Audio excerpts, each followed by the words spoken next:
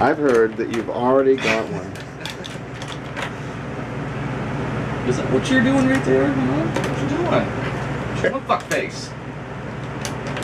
I didn't know the door had a lock. I didn't either. That's just a ghost.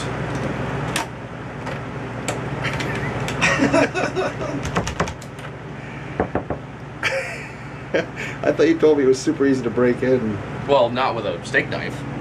You got something under your chest. Not with a steak knife. Oh, I gotta see how this. What are you gonna do next, Sean? I'm gonna get a Q-tip. Clean your ears. Poke it around in there.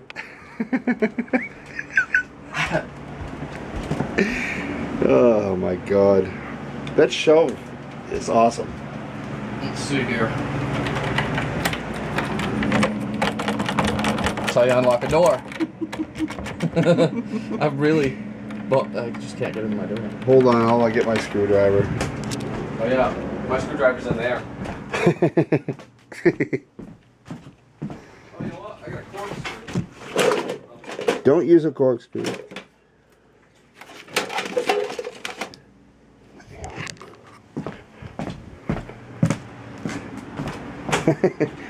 There.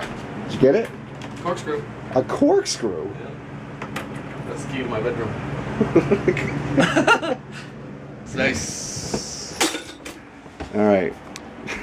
That's enough. Yeah. Yeah. Oh. Cut. Cut. That was a good take. Let's do it one more time. One more, Sean. That's amazing. How did that happen? I have no idea. I just gotta duct tape it open. You do believe me that I don't know, right? Yeah. Oh wait, no more duct tape. I used it all. I have duct tape.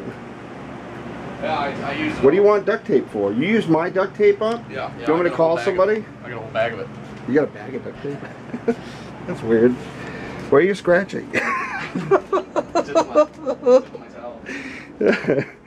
Oh my god. Oh. It's not even mine. I told you I had duct tape.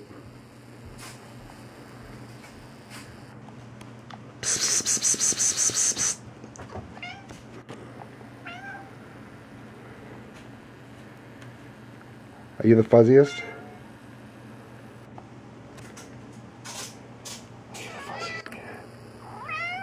It's already night number 2 and I'm proving that I could bust into my room naked.